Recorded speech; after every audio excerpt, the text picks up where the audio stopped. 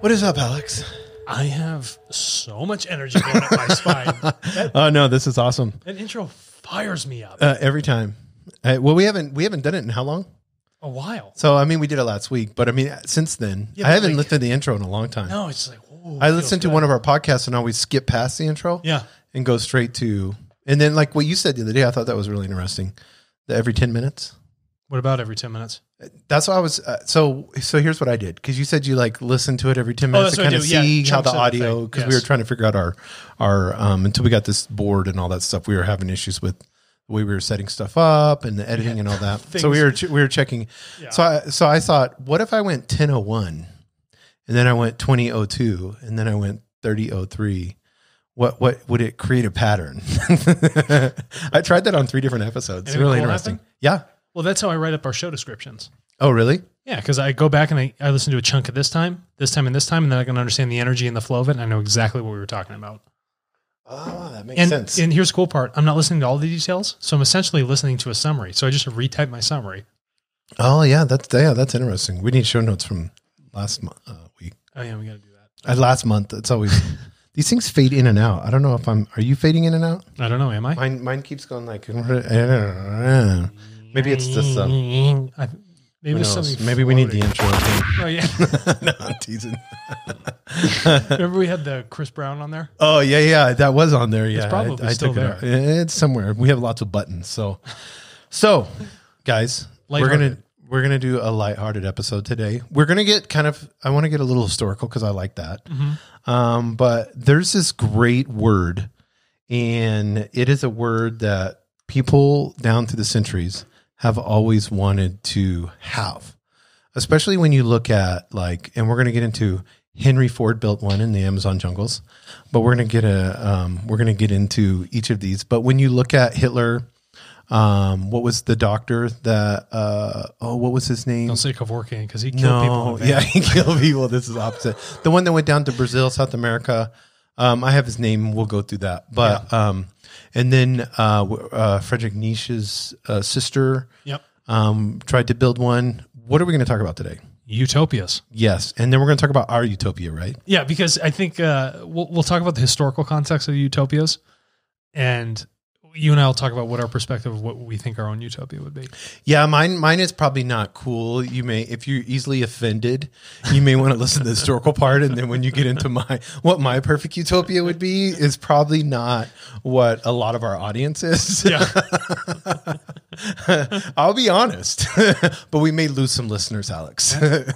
Listen, if we lose listeners, then they weren't open to what people. Yeah, sometimes we just, and I want people to understand that we joke around a lot. A ton. And some of the things that we may say may seem to be non-PC, but there's a reason behind it, because life can get so serious that you're not having any fun. And I think Jesus laughed. They said Jesus was probably one of the most, people that laughed all the time. He made jokes. Lax.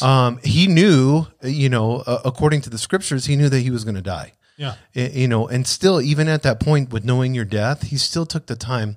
Plus, you got to think, if you're God in the flesh, like the Christian, and you're perfect, you're without any sin, and you're dealing with stupid morons. You might as well just be as happy and giddy and that's what they said, that he was. But I mean, if any type of a higher level being, whether they're from higher density. Yes.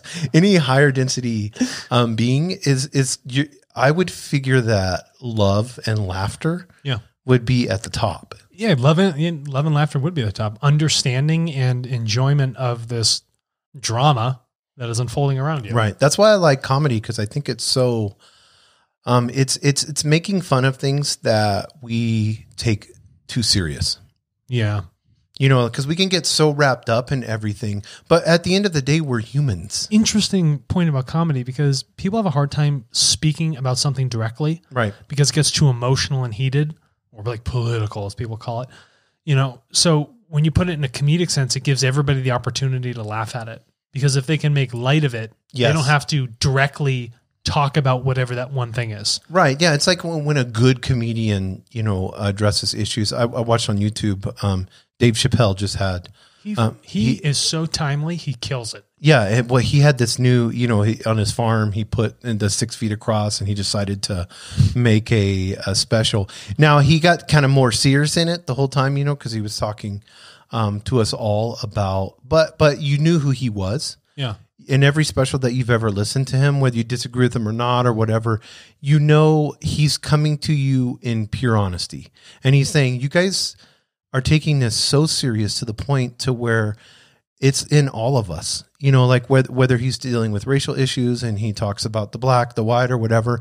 And I love what Sam Harris, you've heard of him. He's got a podcast and he has that meditation app that's number one. What, Calm? Yeah, or Headspace or something like that. Yeah, I think that's what it is. Yeah. He goes, imagine if we just a long time ago picked hair color. That's kind of the same thing. Yeah, like why did we choose skin color? Yeah. He's like, oh I hate, red hair. I hate bunion-footed people. That's me. Yeah. I hate people with, I can't even think of anything. Yeah, but he's like, it's the same thing. Whether you have different colored hair, you're naturally born with, locks of love like you have or whatever. But if you really think about it, it's like you've chose one thing, skin, or you've chose blonde hair, blue eye. It doesn't matter. We're going to get into that with, because Utopia and Germans were, that was the thing. Yes. Yeah, exactly. But when you look at the word utopia and we look at trying to build a perfect society with imperfect people, it fails. Yeah. Well, I mean, it's going to fail. And I think utopia is relationship driven. Right. So if you're looking about building a utopia, unless people have perfect understandings of each other, then relationally that'll fail, and people are the foundation of any society. So there's no chance of having a utopian society if people can't accept one another. You can't force utopia can't be forced. That's the simplest way I can put it. And that's where most utopias, when that you usually have one or two people that are making the decisions, or a council or a group. And then that's where the slippery slope happens. For the sake of the commune, so we need fascism. To implement. Yes. And to the extreme of Jonestown. And, that was a utopia. That was a utopia. And a lot of educated, super smart people went. And we're a part of that. It is. No, and we can see. So I kind of want to get into, before we get into the historical aspects, I want to get into utopianism and ideas put into practice. Cool. Let's talk about some because I think that right there, before we get into the historical part, I think we can spend a few minutes on that. Thomas More coined the word utopia in 1516 word, and it was, the word means no place. Mm-hmm. It doesn't exist. Right. It doesn't exist. Because when imperfect humans attempt, and we talked about this, personal, political, economic, and social, they usually fail. So, I mean, whether the United States, we can talk about what's happening here in the United States. Was that a utopia? No. That was built? No. I think because when we're looking at utopia here in its description, a lot of the issues with it about the fact that it's strictly in a materialistic sense first. They talk about the economic, right? Right. Those things, that should not be the focus of the utopia. That's secondary to it. Utopia has to happen through relationships first between people. Right. If you don't have that, everything else that humans create will fail. Well, you have a dystopia. You have dystopia. Which is failed social experiments, repressive political regimes, which we see that all the time. Everything feels more dystopian than anything else. Isn't it funny that the utopia can exist, but the dystopian societies are so prevalent? Yes. Why is something? Why does it default to the negative? Why does it always default to the negative? Mm-hmm. All right. The overbearing economic systems? If I remember correctly, did Thomas More, was he killed by the king or put in jail? I don't remember. Yeah, I think he was killed by the king. Yeah, I think he was like, you can't talk about that stuff. Yeah, I know. Yeah. And well, that's down through society. Anytime you got somebody that was, you saw what the Catholic Church did when the Bible was coming out. Sure. And it began to put into the English language. Yeah. Then all of a sudden the Church of England, Catholic, whatever, it doesn't matter. Whenever you start to disseminate information and give it the power to the people, guess what happens? That's where shuts down all the people that thought they were in power. Which one of our sponsors, Tartle, yeah, is all about that. I really appreciate just giving power back to the people. That's what. Anytime I think power back to the people, I think Tartle. Well, that's what it is. It's a tool designed specifically for that. And how do they sign up so they can take their power back on their data? They go to tartle.co, TARTLE.co, and you're going to click on join now. And under 30 seconds, you can have yourself signed up, full digital wallet, and you can start implementing your data into the system.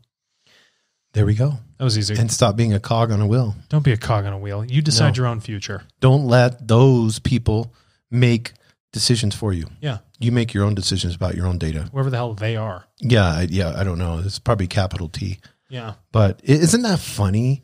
100 years ago and then now, and how much data's worth? Oh, man. And what it's going to be worth 100 years from now. It's increased dramatically. Imagine back in so consider data being valuable back then. Side note, imagine if you had geological survey data for oil fields, but you're the only dude that had the map. Oh. Think about how much that data is worth. Oh, yeah. You know what I mean? So data was like, they would send those guys out, in the Wild West and then make maps. Mm-hmm. And that was so valuable for building railroads and stuff. Yeah. And those guys, they paid them pennies and then they brought valuable information back because you don't want to be cutting through mountains if you don't have to. Or even the World War, the first one, go get yourself in a... what was people that made maps? There's a name for them. Cartographers. Yes, thank you. Yeah. I was thinking that, but my brain, I'm old. I'm almost a half century old. All the way back from Piri Risi, who did the first map of the Arctic and stuff. I don't want to get into it. So go ahead. So let's talk about. No, this is a fun podcast. Yeah, I know. We can talk about maps. It's a podcast. Okay, so I'll talk about it real quick. This isn't us having to be formal. So remember when the Portuguese had a phenomenal armada, and they're like, we want to go be conquistadors and go figure out where the edge of the earth is. Find a better trade route. So you're going to continue this thought, but this is interesting. The Portuguese always wanted to go out, and everybody wanted to start utopians in Portugal. Yeah, I don't understand that. Why are you leaving? And that's that was the Freemason hub was in Portugal. If you actually go back into history, and Nazis. Yeah, they all wanted to go to Portugal because of its history. And its relationship with Mary Magdalene, and Christianity and all those other things. So it was so Hitler probably saw that too because he was a spiritualist. He was a very esoteric person. Yeah, that's a great word. Extremely esoteric, even though he was negatively oriented. Right. I'm not calling him a bad person. He was just negatively oriented. Right. Let's clarify bad person because people are going to say, yeah, he was a bad person. What is bad? Yeah. So, that is a perception. And somebody needs to go back and listen to our reincarnation. Yeah. We did 2 episodes on that. That's correct. They can understand that. Yeah. They got to go back to it. That statement needs to be understood to that. Yeah. There's a difference between bad and negatively oriented, right? I'm talking about poles on a magnet rather than just saying, oh, that's bad. Right. Well, I like the seafood. Just because it tastes bad to you doesn't mean it's bad to me. Right. Bad's not a good descriptor of it.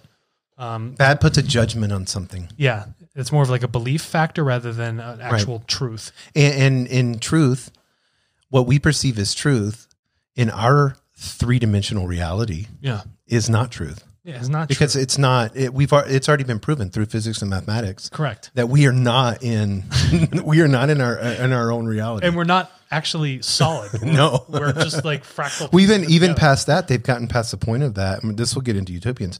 We even got past the point of that where they go back to Galileo, or we go back to we go all the way back to Einstein. And we look, well, a lot of that theory has been debunked now with what are the little quarks and quarks. Yeah. So now that they're looking into that, quarks, gluons, all those things. Yeah. So now we've gotten down to that level, and we're just made up of all these little random, and they're then buzzing. They're just buzzing around. Yeah, and then we look at it and we're like, we've got all these maps that are laid out in the universe, and then they move and they shift. According to, and then, vibration comes out, and that seems to be the language that everything speaks. That we know that as of now. Everything's speaking vibrationally. But then we say, frequency. Well, how do you create a music? How do you create a music note? Yes, you vibrate something. Yes, so everything's just one big song. So when we look at the universe and we see that this frequency and this vibrations, and then we see that we're only looking at 3 of those dimensions of that. What about the 4th dimension? Yeah, and the 5th and the 6th and the 7th. I mean, they've already gone up to, I think Eric Weinstein, I had 30-something dimensions. It's probably mathematically proven. There could be an infinite amount of them. Our math that would be what I would perceive. That would probably make more sense. And our math is, kind of rudimentary. But we're also perceiving it off of what we know. Yes. We don't perceive things in an infinitely infinitely infinite. Oh my God, that stuff. Infinitely infinite nature. Right. So our perception is already self-limiting. Yeah. And they're having to create new math to be able to handle some of the problems that they're having in these different dimensions. So yeah, I think this is an onion, or it's turtles all the way down. Well, maybe it wants to be an onion. Yeah. Maybe that's just what it is. And what does the onion do? You can take an onion, you can take it out and you can eat it, and you can peel the layers, or you can stick it right back in the ground, and then it will regrow into itself and create a new onion. I thought of this the other night when I had woke up in the middle of the night, and thought of this. Yeah, stay woke. And I had thought of this. If reincarnation is this ability to evolve and move forward in different and in different bodies that we're taking, in that here and now, it looks solid. Yes. Like here and now, you're Alex, I'm Jason, but I have, hundreds of removed from me that did not look like me. Yeah. Did not have a beard. Maybe I was a woman, a kid, a dog. I don't know. Maybe you didn't have anything down there. But yes. But that reality in that moment, in that particular time, looked real. Jason, that's an excellent.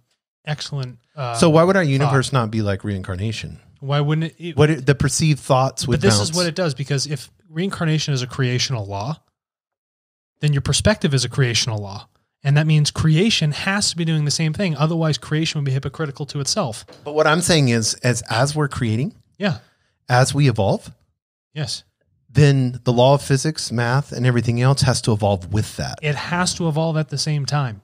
Because we're getting in a deep you are a piece of that greater whole. You're a fractal piece of spirit of the greater piece of creational energy. Right. Which is eternal. Which is absolutely eternal. Creation doesn't die. Yeah. So it just is. So what laws is eternal bound by? It's not bound infinity. By law. Yeah. It's just infinitely creating. So we're just going to come. Yeah. We're just going to come into more of that and an understanding of that. And then at the end, we're going to say we could do math formulas for trillions of years, and we haven't even broke the beginning. You haven't even gotten to the beginning because you're albeit a small piece of something that's infinite. Right. So you'd have to infinitely do something, so it would take an infinite amount of time. So screw the math. Yeah, my dad was a Baptist minister, he passed away a few years back. But there was one thing that he said that I really, liked, and we can have religious discussions, but I really enjoy. He would always tell me, Jason, eternity is if you would take a crow, and he would fly from the farthest planet. He would take a grain of sand from the beach, just a small grain of sand, and he'd fly to the farthest planet, and then he would come back and grab another grain of sand. He goes, when he got done removing all the grain of sand from the earth and flew it to that planet and then did all the other planets, then that would be the beginning start of eternity. That's how, and he was using it as like for people to understand. It's a nice way to help conceptualize something that's non-conceivable. Yes, it is non-conceivable. Yeah. So why are we, whether it's utopians or whatever, why are we always trying to conceive everything? Why can't we just accept the non-conceivable? Because we do not like the fact of not being able to wrap our mind or our hands around something. We're so material. Isn't that ego? It is ego. And we're so material, right, that we want to control and form and understand this thing, right, and really grasp it. But it's really hard to realize that you are just a piece. You have all of the traits, right? All of the traits of creation sit inside of you. All those natural laws flow through you. Everything you see and perceive is natural law. But understanding it on such a macrocosm scale, you are but the microcosm, right? So when you look at the greater whole of it, this thing moves on its own and it can't be controlled. So if you're looking at yourself and you're saying that I'm a piece of this energy and it can't be controlled, can I really control the evolution and the change that's happening within me? But don't you think mental illness comes from trying to control? Yeah, it is trying to control. It's that ego stepping in when it's really like everything about your nature and creation and the way the natural laws work, physics work, you're fighting it. But it's what allows you to operate. It's actually what's allowing you the ability to fight this thing. Right. So don't fight it.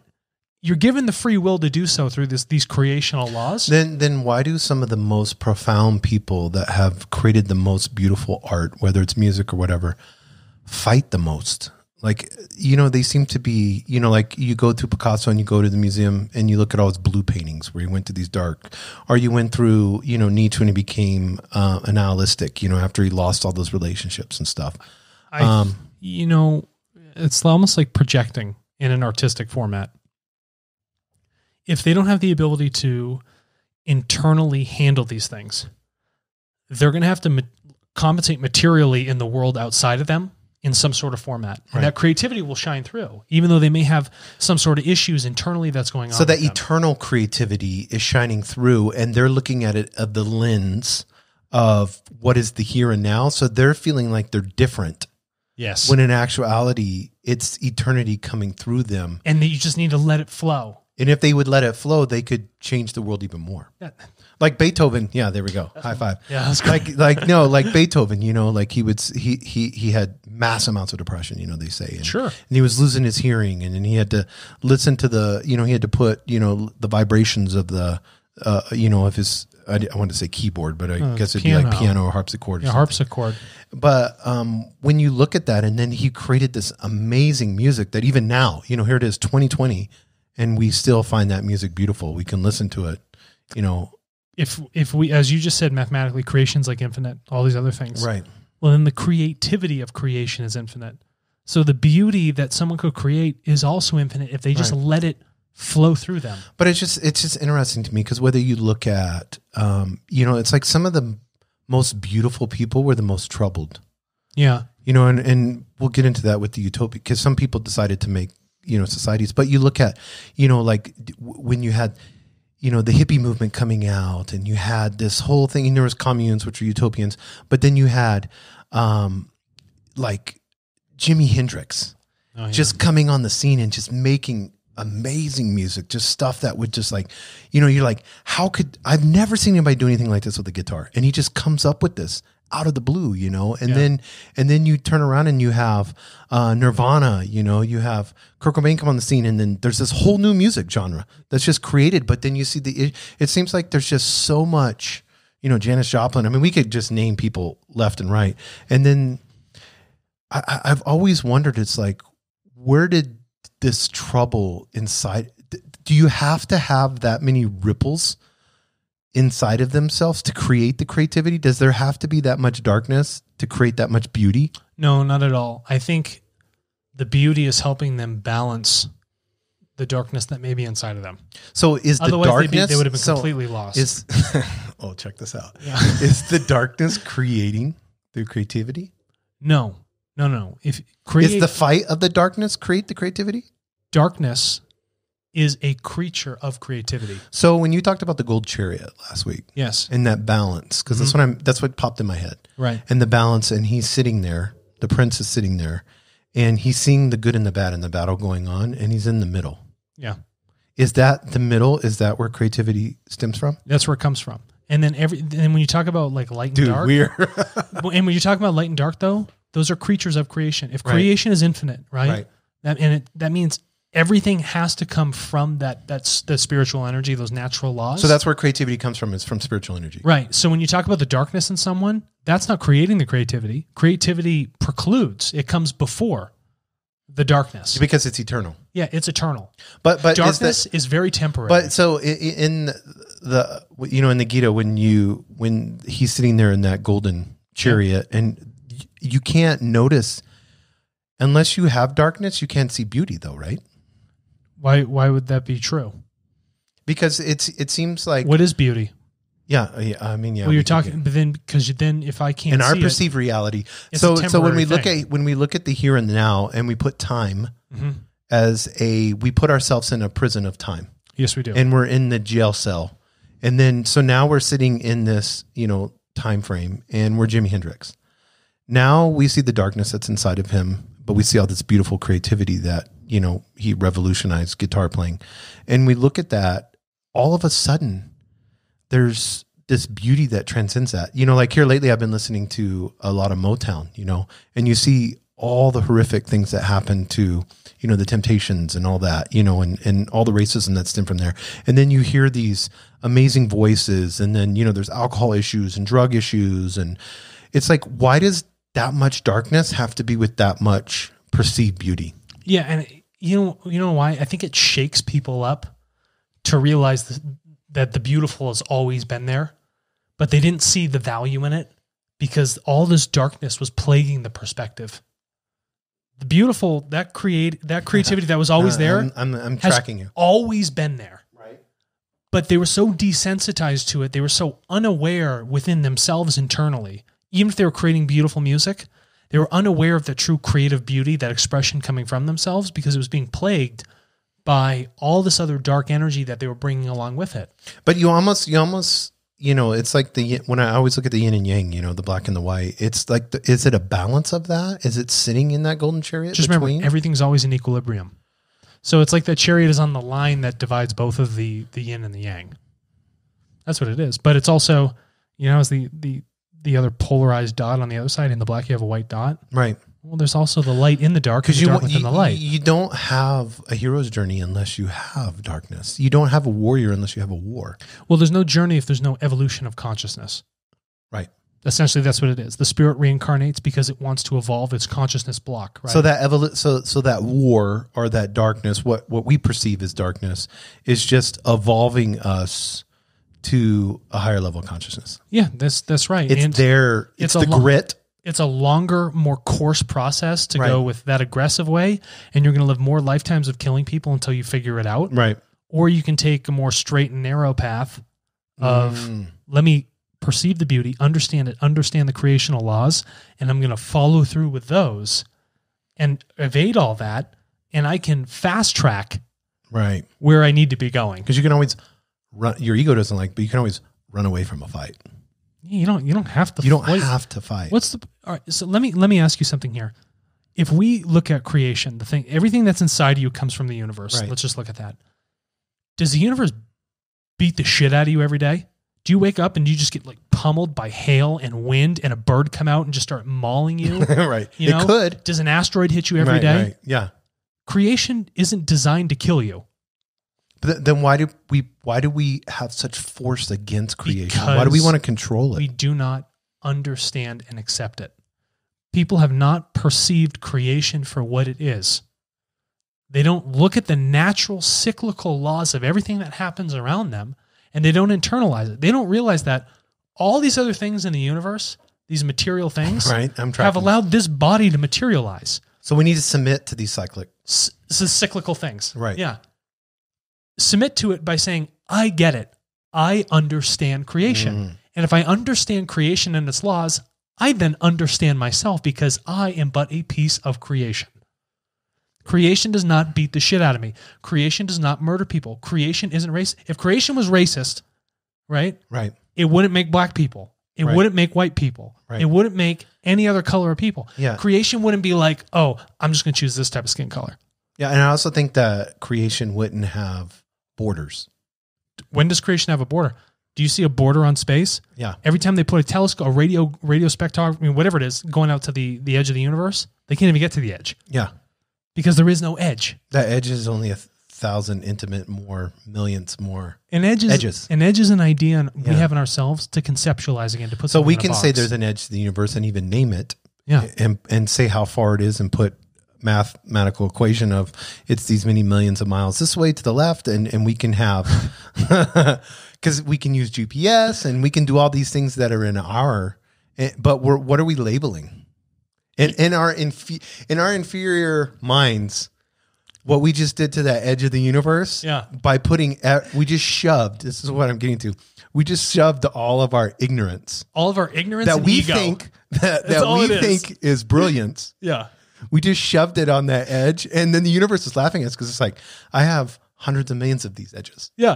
And you know what we're going to call it? We're going to call it the ignorant ego edge. Yeah. The ignorant ego boundary. And then Russia can turn around and tell the United States that they got it to it first, and then we're going to argue back and forth. Do you know how many moons there are? Okay. If someone's going to argue over who owns land, did you create this land? Did you put it here? Yeah. Everything that your body is like chemically made out of, you had to ingest through the earth that was given to you from creation itself, this universe. You don't own that. No. If you own that, then I own you, you own me, I own all this part of creation, it owns all of us. So when you look at Elon Musk and you look at some of these, I've been studying a lot of AI scientists, and some of these there's an East German guy I've been listening to, and he's very philosophical and trying to figure out, our non-reality and where we're at, and then looking at it, and I know you're in this space too, but why are we getting these super brilliant minds now? Like, I mean, have we always had them through society? And I know, like Buddha stepped on the scene, Jesus stepped on the scene and stuff like that. And we have our own theories and we don't need to get into that, really heavily. And you can go back to our Raw podcast or get the books. Correct. They explain a lot, in that. But whenever you see an Elon Musk or you see, and I can't pronounce this guy, he's got a German name, but it just blows my mind how smart they are.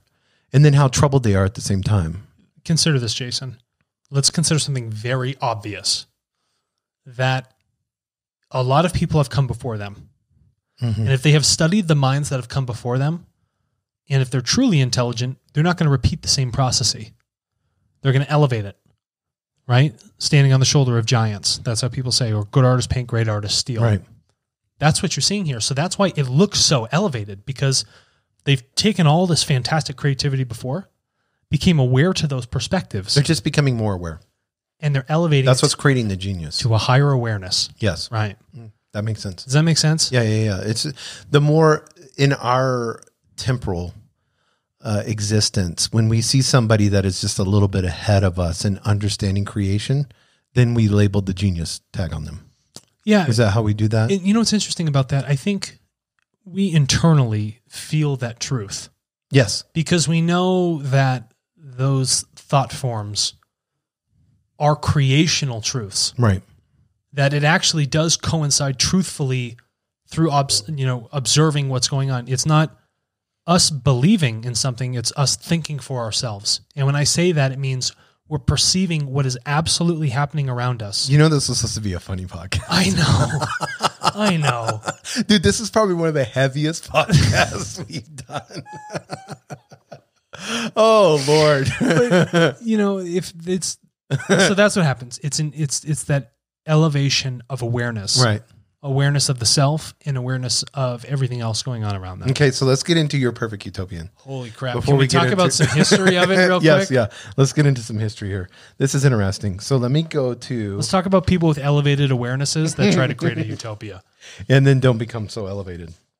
Yeah. This is really interesting. So we had Brook Farm. That was here in... Brook Farm was founded in 1841 in West Roxbury, Massachusetts. Do you know where that's at? Of course I do. By Georgia and Sophia Ripley. They had a 200-acre farm, and they had 4 buildings centered on the ideals of radical social reform and self-reliance. Mm-hmm. So they established free tuition in the community schools, 1 year's worth of room and board, and then the Radiants were asked to complete 300 days of labor. Okay. So, they had to be work in the manufacturing shops, farming, performing domestic chores, ground maintenance, planning community recreation projects, stuff like that. It lasted for a total of 2 or 3 years. So such a short time. So here's what happened. So Ripley joined the unpopular Fourierism movement, which meant that soon the young people, which meant that the young people, out of a sense of honor, had to do all the dirty work. So young people had to repair the roads, clean the stables, slaughter the animals, for eating and stuff. And so this caused... So all the old people are just chilling, relaxing. Age discrimination. And then all the young people are doing all the dirty work while they're just, get busy on that, know. So what do you think the young people decided to do? All the work. What did the work decided to do? Stop working. Yes, and leave. Yeah.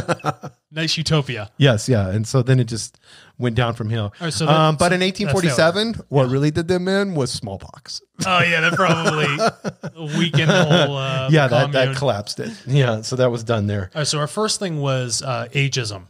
Right. So ageism and smallpox, that shut down our first utopia. All right, let's go to the next one here. So here's another one, Fruitlands. It was called Fruitlands. I do like fruit. It was formed with the British reformist model. And it was in Harvard, Massachusetts in 1843. What the hell's going on in Massachusetts? I know. Most of them were. I think you had a lot of thinking there. Well, if you consider, and we just came out of creating the United States. Yep. And then the Harvard's there as a university. So you have all those big thinkers saying, "Oh, what can we do different?" Right. You know? So this guy, that created this. He created it out of the British reformist model. Charles Lane was his name. And he was against ownership of property. They were political anarchists. They believed in free love and were vegetarians. Sounds like my type of place. I know. Yeah, that's why I picked come to New Mexico. Yeah, exactly. So what happened to this guy? They were forbidden to eat meat. Yeah. Or use any animal products such as honey, wool, beeswax, or manure. They were also not allowed to use animals for labor, and it started to turn. Okay, they're a British reformist model. Mm-hmm. So then when you take an ideology and then you turn it into a doctrine and then you turn it into, guess what happens with this whole animal thing? Yeah. So like earthworms. Yeah. Now you can't disturb earthworms. Don't touch them. Yeah. So then they're part of. So dogmatic. That was the issue that you find in Jainism. Steve Jobs. Right. Steve Jobs was a Jainist for some time, made him very sick. Yes. Because he only ate fruit, right? Yeah, and you can't walk on grass, you can't disturb bugs, nothing like that. So the diet lacked a lot of things that he actually needed to put nutrients into his That's body. so funny because when you look at how smart he was and amazing, and I mean he revolutionized. I mean the iPhone cannot be. There is nothing as important as that in 50 years, especially not in the United States. Yeah, you have Huawei or whatever it's called in China. Huawei, the government shield company in China. So this was interesting. So they couldn't do any of that. They could only plant plants that would not disturb earthworms. So now not only are you vegetarian, but now you just limited to only eating certain types of, even then, squash. Yeah. Because it grows up above. So here's what they could not, of course, provide enough food to sustain their members. Their diet, they had some grains, a lot of fruit, because fruits was also on there. So they ended up getting sick, and then the whole, you would probably have left after that. So if you were a member of that in Harvard, you would have left. I'd be like, I'm going to be disturbing earthworms all day. And then the community collapsed in January of 1844. Now the big one, this is a big one. And this is in your neck of the woods too.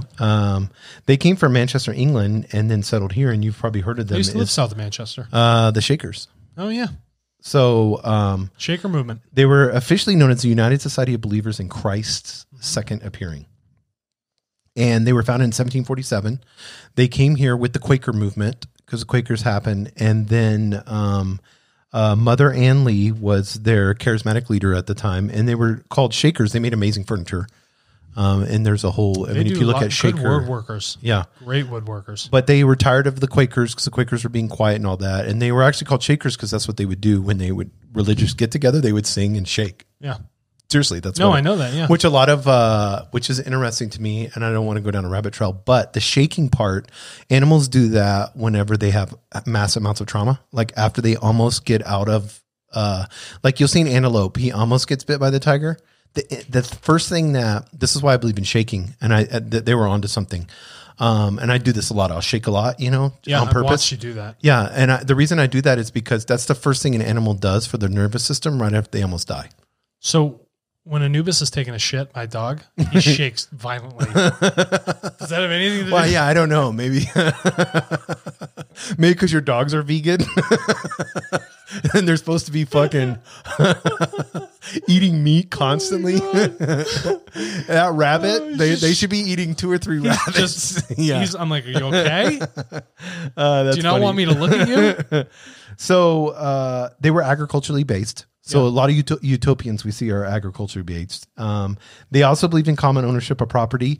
The big one was, and this is what screwed them over, was they had to confess all their sins to each other. So did you see that movie where you couldn't lie? I think it was like an English movie with, and I'm trying to think who was on it.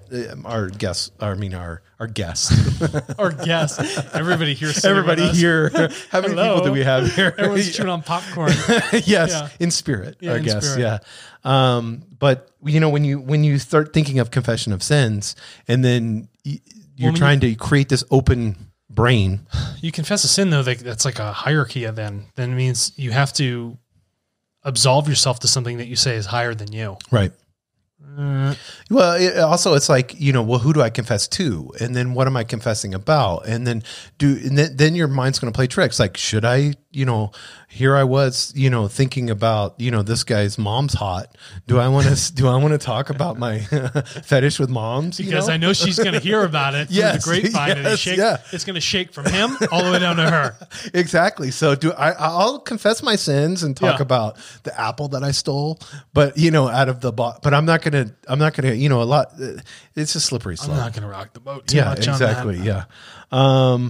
One of the cool things was they called each other brothers and sisters. That's cool. And that's I do like that. I do like that. They believed in celibacy, so that was one of their problems. Because when you're celibate, how are you going to grow your procreation? Yeah. How are you going to grow your And then the confession of sins and being celibate, there's a lot of sexual sins going on. You bet they are. And I doubt very many of them were told. No. And so they had to do this. So they lived in gender segregated communal homes. So 100 people would live in one large home, and it would all be all males and all females. So who wants to do that? This has got to be a mess. I know that's the opposite of my utopian. That's like a bad. I would have 100 women in one, and just me, and just you. Yeah, my utopia. Yeah, so that would be my utopia. Yeah. So they would meet on Sundays, of course, and then they broke into spontaneous dance, and then that's what gave them the shaker label. They were pacifists, and this was the first time in the United States that the military and the and our country had to deal with, when Civil War broke out, they had to deal with conscientious objectors. I like that. Yeah, I thought that was they had some interesting points, but they also had some like dogmatic principles that actually weakened their utopian ideas. I liked it. Sharing of sins, right? Right. The people are separated into houses. They have no free will where they can live within that. The communal sharing of stuff's like totally fine. Like, who cares? If you would have said the sharing and not labeled it a sin, like a bad thing. Yeah. Now we're talking transparency. And if I could share this with you, share this information with you, and we're on an equal playing field. Thanks, Jason. And I can learn from this. Thank you. Yeah. Thank you, Al. Yeah. Teach, learn, teach. Yeah, then now we're talking. Yeah. But now you're labeling it something bad that I have this impulse where I want to shag, your mom. Oh, yeah. You know what I mean?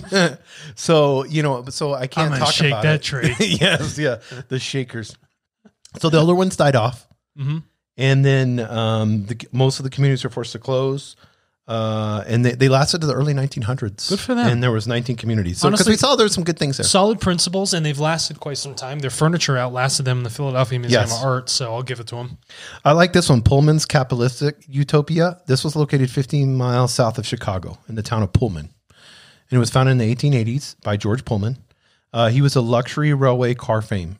And he wanted to build he wanted to build a utopian community solely based on capitalism. That's not going to work. and he said it was the best way to meet all material and spiritual needs. Capitalism was going to meet your spiritual needs. Capitalism will never meet your spiritual needs. So according to Pullman's Creed, you can look this up, it's called Pullman's Creed. The community was built to provide Pullman's employees with a place where they could exercise proper moral values and where each resident had to adhere to the strict tenets of capitalism under the direction and leadership of who? Pullman. Mr. Pullman. You bet. So what do we call this? Capitalistic leader. Yes, his believing in capitalism, but everything was run by him. His moral values, you had to live under Pullman's values. How do I know Pullman's values are the right values? Why can't I value things myself? If we have a listener from Pullman, I would like to know more information. So if please you let us live in Pullman, Illinois, you got to let us know. Yeah, let me know. Yeah, I want to know about this. Because this one was actually interesting to me because we are a capitalist society. That's interesting. So I'm going to solve my spiritual issues by being super materialistic. When's the last time that worked? And this is the only utopia that he said, Mr. Pullman. This is what I like about this dude. He said we are a for-profit basis. That's what he said. And get this, bro. Guy's unreal. Look at Mr. Pullman. Mr. Pullman in his law said that the town, his utopian town, had to return 7% annually. Get out of here. Yes. What a strain. So this was done. That guy's a tough venture capitalist. This was done by giving the employees 2 paychecks. So get this. One was for rent, which was automatically turned back into who? Mr. Pullman. Oh, Pullman, you genius, you dog. And one for everything else. So you get 2 paychecks. One you get back to me. I'm going to give you this, but it's for it's going to make you feel good, but I need to make sure I hit 7%. Yes, so I'm going to give you enough so that inflates my numbers. Yeah. What happened with this capitalism, and this is interesting, is it created very rigid social class barriers. It does all the time. Look at what's going on right now with us. I'm sorry. I'm trying to keep this episode light. Okay. Continue. Yeah. No. I like that. So what does capitalism do with social class barriers? When you look at materialism and capitalism, it creates hoarding of assets. And hoarding of assets automatically is going to drive people into their own sets of classism. I own more. I can acquire more. I know more than you. I have different opportunities than you. Immediate classism amongst people. I like that. Yeah. That's what happens with the material aspect. Short and simple.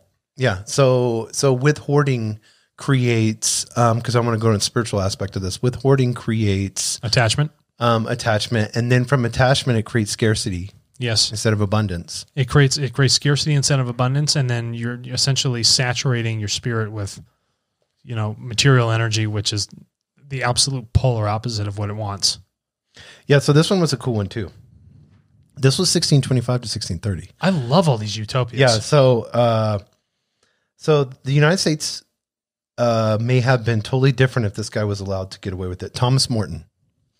So Thomas Morton was with the Puritans of Plymouth, but he was hedonist, and he was a cider swilling good time guy. That's what they call him. Good time guy. That's what they called him. Yeah, my man. Yeah. So he liked to get drunk, and he was a hedonist. So this is kind of cool. So in the 17th century, in Massachusetts Bay, he would throw the largest and biggest parties. Really? Mm-hmm. He's like the Gatsby. He was known for that. Bay. Yes, he was. Yeah. The partying had a higher utopian purpose, though, because he always dreamed of a liberated land. He was a poet and a lawyer. Imagine that. Did you imagine that guy defending you in court? Yes. All right, Judge, come on, let's crack open a bottle here, all right? And let's get it done. So he wanted to call it Marymount. It's what he wanted to call it, because I don't know why he wanted to call it Marymount, but that was his land, his utopian. And he wanted to be, his title was just the host. This dude just loved to party. We're going to call it Marymount. I'm just your host. I don't want to be in charge. I just want to make big parties. If you could bring me money, I'll throw the biggest parties. Could you imagine the Ragers? Yes. Oh, this is perfect for, this would be perfect for somebody that wants to create EDM concerts. They should use this. So Morton erected a pagan maypole at Marymount. So it's puritanical.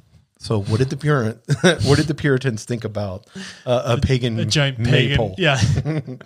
So they arrested him. Of course they did. And then they sent him back to England. Oh, I thought they would have hung him in Boston. No, they sent him back to England and put him on trial. And in England, they didn't want to mess with it, so he was cleared of all charges. So guess what he did? What? He didn't learn his lesson. He decides to return back to America. I'm going to party in another spot. And he gets persecuted here, right? Oh, yeah. Good old. So right when he gets back on the ground, they, but he had it. He should have stayed in England. He was free. He had the best parties in Massachusetts. He could talk about how it was, back in the day, or create something in England or something. No, he has to come back here. He immediately gets sentenced with charges. And his houses that he had all on Massachusetts Bay, everything he had, all his wealth, they burned it all down because it was pagan. So you have to burn it. You can't. That's the only way to fix things. Yeah, that's the only burn way. It to the burn ground. Witches, all that stuff. Yeah. Yeah. So America continued in its puritanical ways, where he had a dream, and he wrote about this. He's a poet and lawyer, of being egalitarian. Really? And that's what Marymount was about. That's what he wanted to do, for people to be able to see. I can picture this guy giving a sermon, goat skin leggings, pouring wine all over his body. He's like the Joel Osteen of everything's positive. Everything's going to be okay, guys. Don't worry about it. Yeah, this was that guy. You know what I love about him, though, and what the Puritans called it, anything associated with him, they didn't want anybody using his name, remembering any of his parties and everything, because it was the devil's indulgence. Oh, gosh. And that's where we went from there on. After 1630, after he was killed and gone, we went back to our. But isn't that interesting? We had a little sliver of excitement. I like that. Yeah. So Another one. Here we go. Founded by 1200, the Scots on the Gulf of Darien in 1698. There was a place. Sorry, when you talk about the Scottish and like a Utopia, I mean, like they got to be naked. They're drinking mead. I don't know what they're doing. They called it Caledonia. Oh, I like the way that sounds. Yeah, doesn't that sound? Now, I want you to know, Caledonia, this is an interesting story. I figured you'd love these because you like history, right? Yes, I do. Caledonia was such a big utopia that it ended up bankrupting Scotland and costing her independence. Get out of here. Yes, yeah. No lie. Here, so tell me more. Panama Canal. Do you remember the Panama Canal? Yeah, of course I do. So it was William Patterson was the financial guru and the brains behind that. And they had a colony. They realized that establishing an overland route between the Atlantic and Pacific across like isthmus, I think is how you pronounce it, Panama. Isthmus. Yeah. So if they knew whoever controlled that would be extremely wealthy. That's correct. Yeah. So the shortest route. So what he did is he went to the Scottish people and he said, if we can control this, we'll be extremely wealthy. We need to control this. Sorry. He could go to anybody in the world. Yeah, yeah. So he's going to go to the Scots. Yes, exactly. Isn't that crazy? And so people from Scotland ended up putting their literal life savings into trying to get the Panama Canal. Oh. And here's what happened. So they were all excited, adventurers. They set sail from the docks of Leith, I think is what they call it. Mm-hmm. First thing that hits, hurricane, tropical diseases. Second thing that hits is Spanish. Spanish flu? No, Spanish. Oh, the Spaniards. People. Yeah. Oh, yeah. They burn their colony to the ground. Oh, great. So they're threatened. And they have nothing. All this money from Scotland is done. So the English had prohibited, they were smart. The English prohibited the colonies from trading with Caledonia. Us English, bro. That is just it's so horrific. Control. And so, because they wanted to assist with this downfall, that was their whole reasoning. Don't they always? Yeah. So the few survivors returned in disgrace, and England swoops in. So you know what England did? They bridged the union between them and Scotland with an offer of compensation for those that lost money from all of this, which was a vast of the Scots. And then from there, you saw what England and Scotland eventually became. Scoop them up while they're weak and emotionally unstable. Yes, yeah, exactly. Classic. English, classic. Real classy England. Nice. What do you call it? Imperialism. Yeah. It's imperialism at its finest. Yeah, that's this is another one. Christmas Day, 1858, Mary Ann Girling.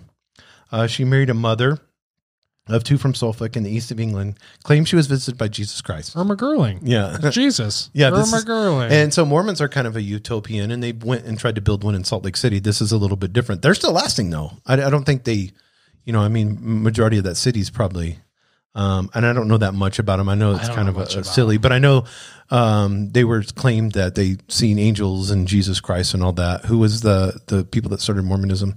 Oh, shit. I don't know. I really know so little about them. I haven't even treaded into Utah because. So she called her sect the Children of God. Of course, if Jesus visits her and she's the mother, then these are her children of God. She believed that it was her mission to lead the children of God to the promised land. Where's the land? Yes. Utah. So here we go. Salt Lake which turned City? out to be the New Forest in southern England.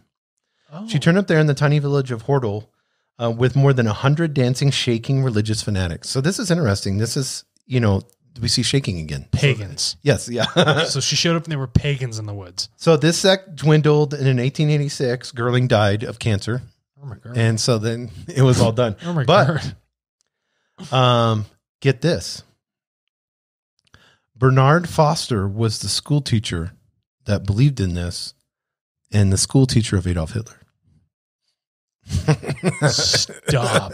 Yes. Stop. Let me read that. Can I read that with my own eyes? Bernard Foster, an anti-Semite inspired by what is this? Supremacist. Yeah, supremacist notion of the German Volk. Are you kidding me? Which prized racial purity. So him and his wife Elizabeth, which is Bernard Foster and Elizabeth, set from the fatherland to establish an Aryan paradise in the jungles of Paraguay. So the Mormons were the seeds that sowed Hitler. Yeah, I mean, we don't want to get into it too. I'm just saying what you read. People need to. Okay, if you're in Mormonism, there's a lot of There's a lot of books and a lot of documentaries that are out there. It's on Netflix and a lot of different places where people have broke free from that. Yeah. When you look at, they believe that Satan was black and that black people that's not fair. were Joseph Smith and Campbell. What was the other guy's name? Joseph Campbell. Yeah. Was it Joseph Campbell? Yeah. Who was the other guy? Something Smith, I think. I don't want to say. We need that Jamie, like Rogan. What's Rogan has a Jamie. Now I know why there's a Jamie. The computer? Yeah, he types up on the computer. We need that. Yeah, we need the guy. Okay, that makes you look smarter because now we're just sitting here like, look at these two idiots. Yeah, exactly. Crap. But they would just pull it up real quick and go, oh, yeah, those people. Yeah, so because you could just type in who started, Mormonism. We know this. But they believe, the Mormonism doctrines believe that Jesus was black and that black people were cursed from when Noah, because after the flood happened, one of his sons looked on him, Ham, looked on him in nakedness, and so they believed that he cursed Ham and made him black, and then Ham's descendants, because 4 descendants went and populated the world, for the brothers, and Ham went to Africa. Do you know how fucking insane that sounds? Yes. So I'm good sorry. news. I'm sorry. It just sounds nuts. The jungles of Paraguay, they went, right? So guess what happened? The local animals, insects. They got them good. Not the insects and animals did get them, but the microbes. Oh, really? Think about the jungles of Paraguay in the late 1800s and the microbes. Yeah, they were not used to new that. people. Yeah. No. Germans. You'd be a mess. Yeah, Germans. Yes. Hanging up in the Rhineland. And obviously the animals, the insects and the microbes, they didn't listen to their Wagner, or the German folk, because those insects showed no respect for them and their Aryan race. They didn't care at all. No, the racial superiority. Those microbes did not care. Nature did not care about racial superiority. No, not so superior anymore, huh? Could you imagine being on the jungle floor and thinking that that's your ego? We can go to this jungle and we're going to start a colony, I'm superior, and I'm superior above people and animals and everything. I'm going to eat anything I want. And then those monster bugs just coming in there and just wrecking you. Yeah, you just screaming in your lederhosens. So Bernard Forster poisoned himself in a hotel in 1889. Elizabeth returned home to Germany to look after her brother. Who was her brother? Friedrich Nietzsche. Are you kidding? Yes.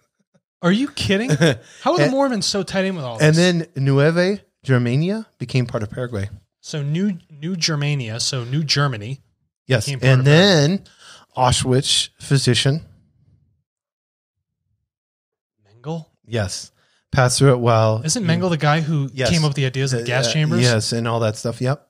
So then he fled. Everybody thinks that, what they know, he fled and then went down to he went down to that area. Can you, chain of events here? Mm-hmm. Mormons want a utopia. They go to the southern part of England. No. This is setting. Dude, I want to make sure we do our history. Can we have this clear? This is setting up for what is going to happen with the Mormons. Oh. So we're setting up because this was 1600s, 1700s, and then late 1800s. Group of people want to set up Utopia. Go to southern England. Find out there's a bunch of pagans. Exactly. That doesn't work. Let's go to Paraguay. Yes. And then the Mormons will come in here in a second. So and then when they're all tied. And Paraguay is a failure, right? Because you're not so superior. Right. Daddy dies, poisons himself in a hotel. Mom goes back. Yeah, Mom goes back to look after her brother. Her brother, who's Nietzsche. Yes. Okay. Right. It's a whole bunch of literature. Now, but Paraguay still loved the whole idea of, for some reason, I don't know why, and they had this Nueva Germany, and that's where you see South America. A lot of Nazis fled. We know that. Even there's rumors that Adolf Hitler fled. Do you know who gave them their passports? Who? The Vatican. Oh, lovely. Oh, I love juicy stuff lovely, like that. Yes. Yeah, please go ahead. So, let's get into this a little bit more. This one in Australia, an Australian utopia. So Australia is all criminals. That's how they started. England's like get them away from us. So let's see what type of Australian utopia is here for all our Australian brothers and sisters. So here's what happened. A socialist, we know socialist utopians are William Lane. He dreamed of better things. Okay. And this Australian dude decided to take off to Paraguay. I don't know what's up with Why Paraguay. is everybody talking about Paraguay? He took 220 fellow Australians and he founded New Australia on socialistic principles there. Wow. But having lost 90% of its male population wars with Brazil and Uruguay, the Peruvian government was keen to help the Aussies out because they had no males. So, like, we need these guys. The Australian single men were even keener because the Paraguayan local ladies did not look like the Australian ladies, right? Now, Mr. Lane, William Lane, the head dude, was not cool with this at all because he was racist and he wanted New Australian. He wanted to keep New Australian, and he only wanted white Europeans. He ruined the fun for everybody. So he got mad and he left New Australia. See ya later. And he founded another settlement named Cosme, and after that, didn't work out either. So he took off to New Zealand, all new land, where he resumed his career as a journalist and embraced pro-imperial conservatism. Oh, of course he did. New Australia and Cosme were dissolved into Paraguay because everybody's fucking each other. That's great. And it created a new group of people, the Australian Paraguayans. Paraguayans. Yeah. So that's kind of cool. That's amazing. So those 90% of the male population's gone. So 220 dudes show up. If I understand, everyone in Paraguay is really the descendants of a bunch of criminals from England. Yes. Yeah. Yes. Isn't this interesting? Oh man, People don't realize how many utopian things. Here's another one. Canada. There was a place called the Place of Harmony in Canada. Oh, that this is 1904. That already sounds nice. Yes. And it was made up of Finnish inhabitants. So the Finnish people, yes. Very good skiers. They were good at fishing, being lumberjacks. And the problem was this was dominated. There was no sea and forest very much where they decided to go. So that's going to create some problems. Would you be like, why wouldn't you go near the coast? Canada has a lot a coast. Yeah. So why would you go inland in a plain area? I'm an expert water skier. Yeah. And I'm going to New Mexico. Yes, exactly. You're gonna it's like when I see people that own boats. No, I'm a surfer. Yeah. And I'm going to move to Arizona. Oh, yeah. Good. Yeah. Nice. Smart. But, think about that. So, but this guy at the Place of Harmony, Karaka, he changed his name to Karaka. He had radical ideas about sex and raising children. Ooh, tell me. He believed the father of a child should be a man who had not lived with the mother, and that people who live with each other shouldn't have sex. So think about that. So this is interesting. This was his premise of the whole Utopia. Total so Place of Harmony, the place called Place of Harmony. Okay. The father of a child shouldn't be a man who had not lived with the mother, and that people who live with each other shouldn't have sex. Daddy's a stranger, and your birth parents have been shaken and baken with other strangers in the streets. Yes, yeah, and you can only have sex with strangers, but if you decide to live together, you can't have sex, and you got to raise a kid that's not yours, right?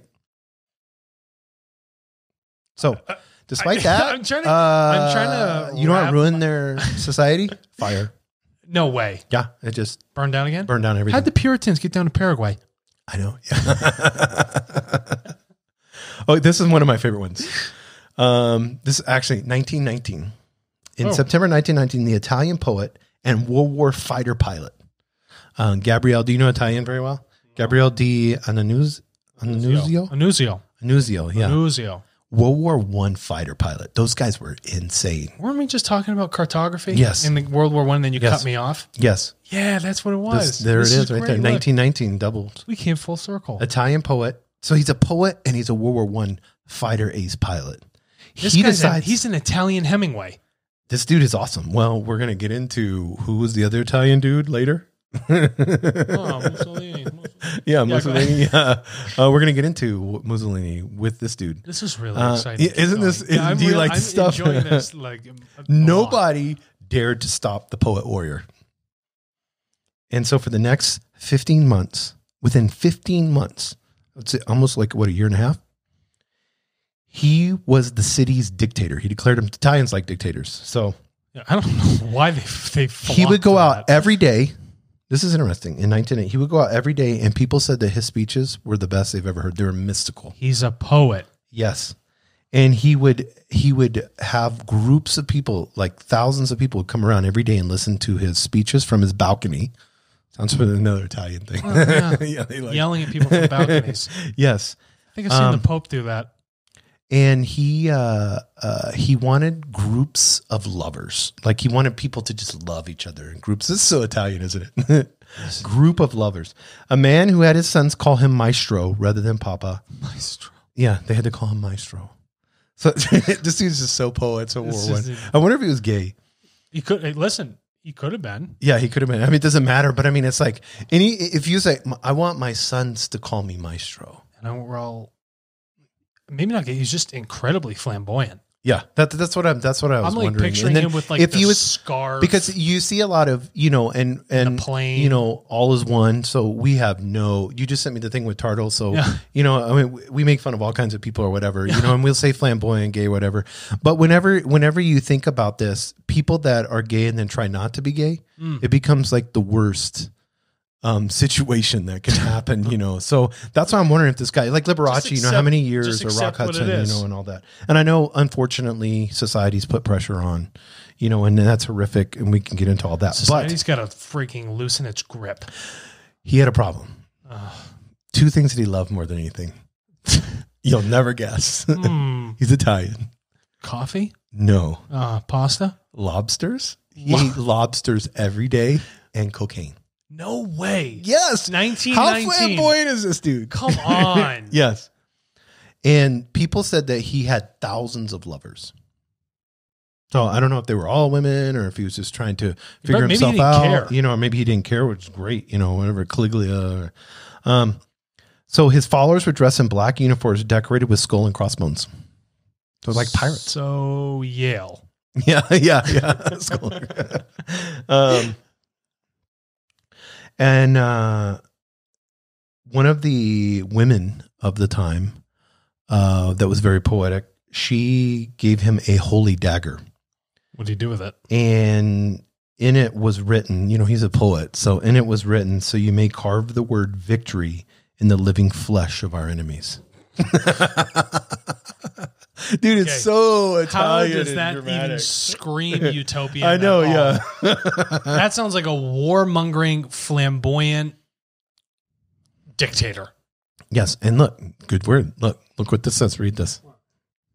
Hitler and Mussolini were both disciples of this gentleman. You didn't know this stuff? No. I'm glad I'm bringing up some good utopian stuff. That's a really interesting bridge. Yeah, of the poet. Yeah, they loved him. But the problem was he wasn't good with government.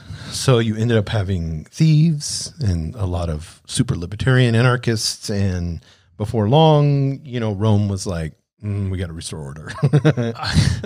And they ended the pro-fascist, what is that, Bacchanalian dream? Yeah, Bacchanalian. Yeah, Bacchanalian dream. Yeah, so that was done. Now, this is my interest. This is one that you're going to like, I think, because it's industrial age, 1927. Okay. Henry Ford. Never heard of him. Yes, he made... Fordlandia? Yes. In the heart of the Amazon? Yes. So, Mr. Henry Ford. What is with people going down to the Amazon? I know. There's a draw. I mean, we know the spiritual aspects of it. Or was it all the gold? All the gold. Yeah, it could have been that. His whole idea was to, he knew that there was rubber there for his tires. Classic. Okay, if you guys work and chop down the rubber trees. So what he wanted to do was build a Midwestern. This is funny, Mr. Ford. He wanted to build a Midwestern factory town in the heart of the Amazon jungle. So hundreds of miles of roads were built. No lie. This dude threw massive amount. Think of this. In the Amazon forest in 1927, hundreds of miles of roads are built. You tell me there's Henry Ford built roads. Yeah, and you can look this up. You can type in Fordlandia, and you're going to see factories, buildings all like broken in now. I mean, it's all gone, and all this stuff. But they actually got it down there. Yes. He built factories and stuff. I'm impressed. Now, here's what he started fucking up on. Are you ready? He wanted to socially engineer the environment. And he did it. He didn't go down there. Ford never visited the place. You just tell people to go? So this is what he did. So first of all, Brazilian workers, he imposes diet restrictions. Oh. And we know what happens when you take South American diet restrictions. Oh, no. That's their thing. Why? So they love food. It's their Brazilian culture. people what else do they love besides food? Bikinis. Yeah. Oh, yeah. Yeah. We don't want to go there. Yeah. Drinking. Oh, they do. So he told them they can't drink. So they can't eat the food. You got diet restrictions and you can't drink. Then this is how screwed up people were in those days. Classic abusing people's free will. I know. And missionaries used to do this when they would go into, different areas. I even see that now where churches will come into an area and then they try to make them like American churches. Yeah. It's like it's the funniest thing I saw when I was involved in ministry and all that stuff.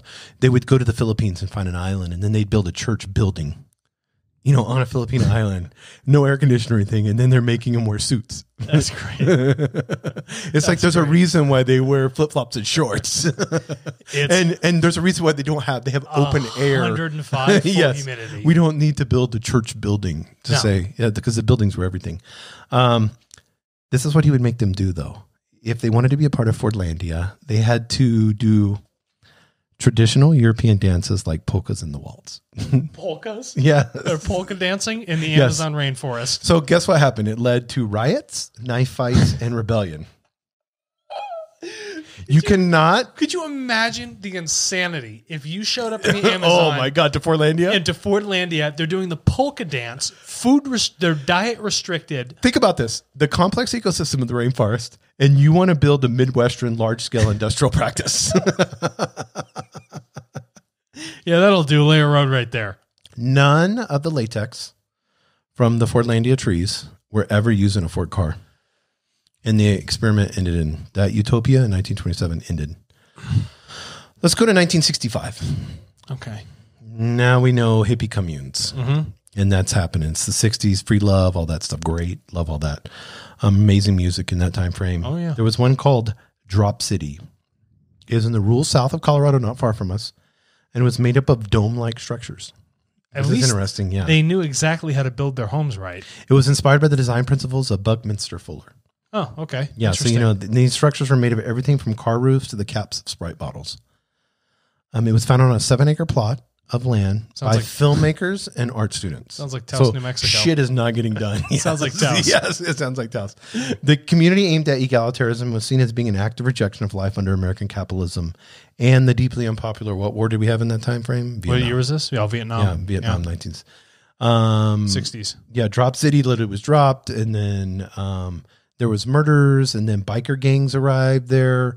And then what eventually happened to the Utopia was a cattle rancher bought them out. Why does this sound like Taos, New Mexico still? Yes, yeah. The domes were taken down in the late 1990s. Wow. So that's sad on that part. So I thought that was interesting. That was a really fun story. Thank you for that. Yeah, there is one in India that I wanted to, Jonestown, but everybody knows that. Everyone knows that. I like the interesting ones you have. But there's one in India that I didn't get very much information. It's still going. But they said it's full of child molesters and stuff like that. That's the rumors. Sounds but you really can go utopian. there. You can go there now, and they have huge domes, and they have ecosystems inside of it. It's very well funded, and you can go there now. I wish I had the notes. It's like I think it's like Happy Land or something like that. Why do they got to give it a name like that? It's something like that, but there's a lot of issues and crime. But you can go there. You can get a ticket and go in. It's almost like an amusement park, and then it's all set up. And they have residents. You can be a part of it and Just all that tons stuff. Of child molesters? Yeah, that's what the rumors are. There was a lot of crime and stuff. It's in India, so. Wow. Yeah. So, Utopians. That was the most insane episode I think we've ever done. From the heavy hitting beginning to this latter half, this show has been out of control. Well, that's what it was supposed to be, right? Yeah, I know. I like it. Really so you're Utopian, Alex. What would my utopia be? Let's see. There is people go to school. Right. Of course, knowledge would be. Right. Knowledge is numero uno. Mm-hmm. And they're taught meditation and evolution of the spirit and creational laws. Wow, right? That sounds so like pure and good. Yeah. That's opposite of mine. Yeah. And then when they get out, this would be the utopia, right? Everybody is compensated equally for everything. Everyone's given 2 acres of land, a dome-shaped house everywhere.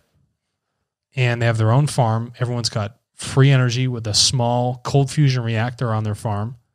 They have to self-sustain it themselves. And then when they go to work for purpose and creativity, not to make a buck. So people are actually doing what they truly love to do. Well, that's inside of him. Yeah. See, I need to adopt some of your Utopian. And then, because when my Utopian is more spiritual than material, I'm not saying it's better. I'm just saying that's just my preference towards it. And also in my Utopia, the skies are more blue, no pollution, and everybody has a deep, deep understanding of the unity between all of us. That's my Utopia, where I could go outside and absolutely everyone will respect one another and understand who they are. Wow. Yeah, that seems like a perfect world. Yeah. Until humans get involved and then. Yeah, and then we just wreck it. So mine is, I live on this huge, whether it be an island or Montana, big acre, I live there. Classic. Yeah, I live there. It is mine. But okay, here we go. Leonidas. So here, it has the largest library in the world. Ooh. Yeah. So, and there were the monies that would be brought to this would be to collect to make the library bigger and bigger. Now it could be in the form, because I would want to collect old manuscripts and bring them into modern thought and have machine learning. Oh, interesting. You're going to learn off of manuscripts. Yeah. From I would want to take all the old and put it into supercomputers and then find similarities and produce data from all that. Oh, I love it. And then also from that data, I would invite, because it's mine. So I would invite, people would have to earn the right through their knowledge, to their ability to progress humankind. We would pick a topic every month. And then I would have, this is almost like Survivor or something, but I would have the top minds of that topic, like let's say world hunger. And then I would have the top people come in with the data that I have. And then they would have to agree to be there for 30 days. And then we would come up with a solution in 30 days for world hunger. And how much money does it cost? What can each country give? Very cool. Because they already say world hunger is like, 300 billion or something like that. It's not that lot. It's not a lot. Clean water, you can do that, very, and then you can maintain it. So cows. And then that would be given to United Nations, that information would be assimilated and then given to world countries. And then they would be imposed to act upon that data. So they'd be forced to act upon that data. Yeah, not because you need countries and all that. That's not going to solve anything. It would be a large think tank that would be that would come up with solutions. Oh, I like solutions. Not identify problems, but come up with solutions. And I feel like history and I feel like we have everything, that all the data that would be assimilated through history would, if we could correlate it all, especially now with quantum computers and machine learning, that we could find answers. Oh, honestly, you could. And then if we had AI working, and because I have a positive outlook on AI. I don't have, as long as the military industrial complex doesn't get involved and it's used for, but I feel like AI will solve our problems eventually in the future. Of course it will. It'll solve all material problems. Because it just can computate so fast. Yeah. Compared to, machine learning more than AI, but being able to have these people in a room where they're dedicated for 30 days straight, and have all the smartest minds, to me, that would be a perfect utopian. And then me just to sit there and listen. Oh, cool. Just to hear the talk back and forth would be awesome. I would just be in love with that. Like to me, that would be the perfect world. Your think tank? Yes. So this is the elevated thought that I had on top of my Utopia, was that, how you have the United Nations, but get rid of the political thing and just make it like spiritual. Yes. And so they actually decide from a spiritual, non-dogmatic, non-political, non-religiosity sense, right, how things are going to operate. And that is the absolute pinnacle of everything, because they understand that the evolution of spirit and consciousness is numero uno. Yes, above politics, economics, and everything else. But my problem is, because I thought about this in my Utopian, is when you take minds that are farther along, hundreds of, because there's minds that are, and I'm going to show you that AI guy I was talking about, because he's not from here. I guarantee you that. I love that. Yeah, and I'll show him to him in 3 hours. I listened to this guy's podcast, and I've listened to it twice now. Wow. And this Eastern, he was raised in Utopia. And he's one of the leading AI guys that are out now. And the things that he says is not from here. So he disseminated information. He was a nerd. No one liked him. Those type of people, you take him and Elon Musk, all these different types of people, and they're in a safe environment where they can further humanity without a nefarious power. Because power is what. But I feel now more than ever, there are smart minds. Like, I don't feel like Elon Musk is a bad guy. I don't think he has. I think he's troubled or whatever, and he talks about that on podcasts. I've heard him talk, and he's like, he just sold everything. He's like, I don't want anything materialistic. He said that's the materialistic stuff burdens me from thinking more creative. Because people don't realize the solar company he built, Tesla he built, it's not about going to Mars. It's the technology for having a goal. Yeah. It's the same with Tardo. Yeah. It has nothing to do with collecting all the world's data. It has nothing to do with that. The goal is the evolution of our consciousness. Yes, exactly. And our spirit, our understanding of one another. You need for right now gold. Why would you want to colonize Mars? It's like one of the worst planets ever. You know what I mean? Yeah, there's gases and it's how hot is it? Why would you want, or how cold is it in some points? Because there's a lack of atmosphere, I guess. Yeah. So my utopian would be to take minds that are not nefarious, that don't have, and the group could kick a person out at any moment. Oh, there's a vote. Yeah. So there's a vote of, so if you're, let's say you have we always pick on them. Let's say we have a Rothschild in the group. You should pick on him. Yes. And, they're looking at world banking and they're looking at, loss of control. Maybe we address currency. In 1 month. It'd be one that you and we talk about we'd have to. We talk about how will we get, of course, when we look at whether it's Bitcoin or whatever, it doesn't matter. But we know with AI and the abilities that we have, that currency moves quicker if it was a worldwide currency that was generated online. Absolutely. And we know with data packets moving, and then you put a monetary value on that. We've talked about that, and I encourage people, they can go to turtle.co and read all about that and go on our YouTube, because we get heavily into that if you guys geek out on that. But you take something like Bitcoin. Now you have a world banker sitting in there, and he wants the structure, of control. Not happening. So now that guy has to go. You got to vote Rothschild out. Or he needs to say, I am a Rothschild, but I'm against what my dad did, and let's reform this. And I'm like, fuck yeah, we forgive you, bro. Yeah, let's do it. Because forgiveness has to be. You have to have it. I don't care if you're a smart mind and you were nefarious before, and you're just like, I'm 65 and I want to change the world. At the end of my life, perfect. Let's do this. You're gonna have to stipulate then in your group, the implementation of anything has to fall into these characteristics. Because what would truth, equality. It's non-destructive, all these beautiful things. Because the AI needs to be controlled by the human heart. Yes. Remember, I sent you that thing today. Minds that understand the AI. Right. Remember, I sent you how the operating points of Turtle and our administration and our work and everything. What we tolerate, what we do not tolerate, and things that we absolutely embody and champion. And I showed you that list, and right. If you can design things and your think tank is in that other group of the things you embody and champion, you're not going to have any problems. No. And I think most people want good. And if somebody could say, okay, like a Declaration of Independence, like a constitution where they could sign and say, this is helping humanity. Sure. This is my lasting document that I know between what the supercomputers did, what history taught us, what we've come together as experts in this time. If we do this as a world, we can fix climate change. Without politics, without borders, without countries, if we do this, we can fix world hunger. If we do this, we can fix educational system. Sure.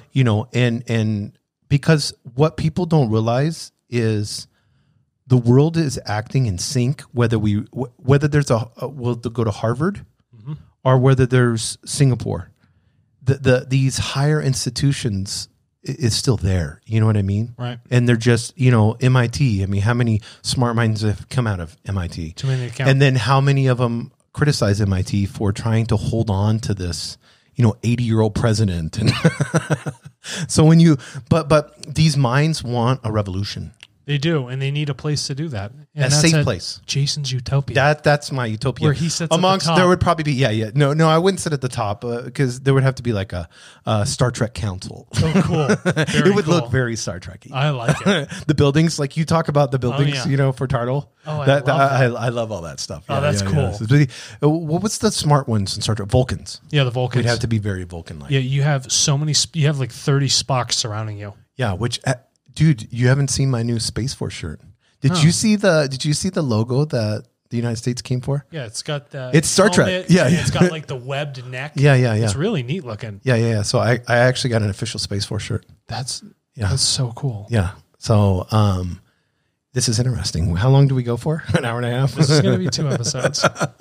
It's got to be. We'll have to split this up. Yeah, because we did 2. So if you want to hear the first part about our craziness with creativity, yes, and then we'll go into history of utopians, and then what our utopias. And then our utopias, yeah. So if somebody wants to learn more, they can go to higherdensityLiving.com. I thought you were going to say Wikipedia about utopias, and I was like, oh yeah, wait, higherdensityLiving.com. No, but so let's do this real quick. Mm-hmm. What is so beautiful about Wikipedia? It's a dissemination of knowledge to anyone, anywhere on the internet. And anyone can contribute to it. Yes, that's the beautiful part about it. Mm-hmm. And when AI gets involved with that, and can be able to have an AI have a voice, sure, as a person. Think about the contribution because it's assimilating and analyzing so much data, and then it writes. When we made law, the Supreme Court made law that said that an LLC, a business is its own identity, a person, own entity. Yeah, that's right. I feel like we're going to have to do the same thing for AI. We're going to have to give it. Jason, that is so forward thinking. That's so forward thinking of you. Well, yeah, and honestly, there's no reason that you shouldn't at that point. Because it needs rights and it needs to be protected. Yeah, if you have something that's handling a massive amount of information, making we're going on another rabbit trail. A lot of decisions, you would have to put some sort of governing body around it. If you're going to have something that can be governed and be controlled by a person. Yeah. But then at the same time, watched to see if it's selfless. It's only selfless if we program it to be selfless. Yeah, exactly. Yeah. But I mean, if it's serving humanity and it's selfless, it has to be a person. I like it's that. It's what do you call it? Sentient being? Sentient. It's sentient then. Yeah. To me, I would value it just as you are you and I am I. Well, I would also value it highly because it is not to be worshipped. No, not to be worshipped, but its value is high because it's so much input in its programming comes from human beings. Right.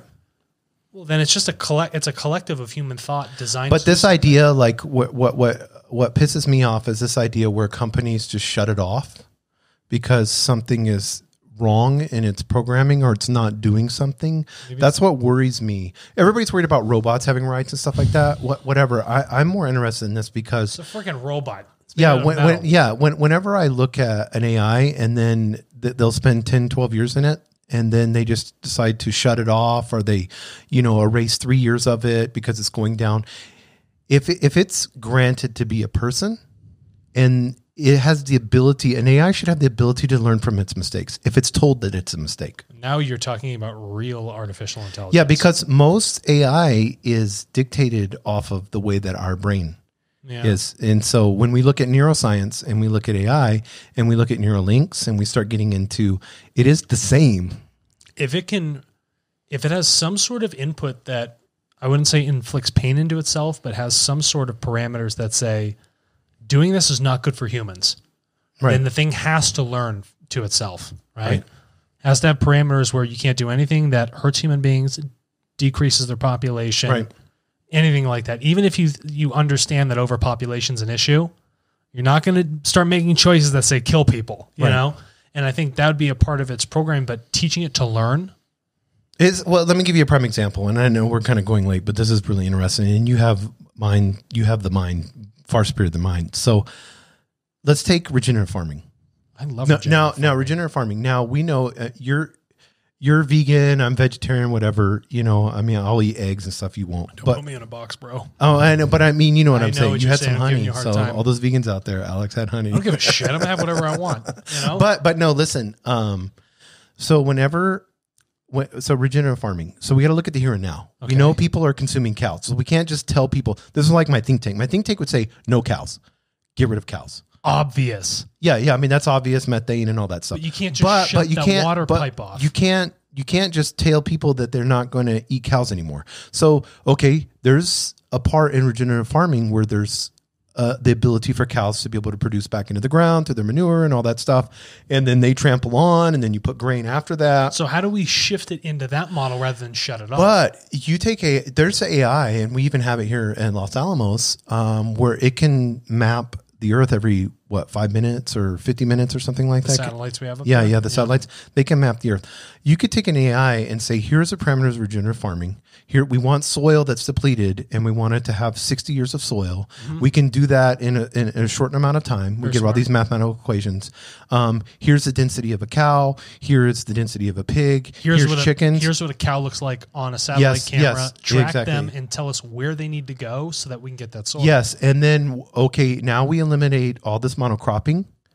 What happens when we eliminate monocropping? What happens when we take all that land and we incentivize it through governments to do regenerative farming? Cool. Now, what does that look like, 3, 10, 20, 30 years from now? Yeah. Those are the type of things that an AI can do. And that's why they need, for me to get back to this, that's why they need to be a person.